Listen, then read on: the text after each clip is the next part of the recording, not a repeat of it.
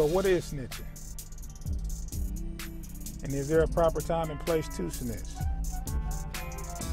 We as a people, we're faced with different trials and tribulations every day here in Detroit. As much as I can say Detroit is a different place, it has a lot of things in common with other inner cities.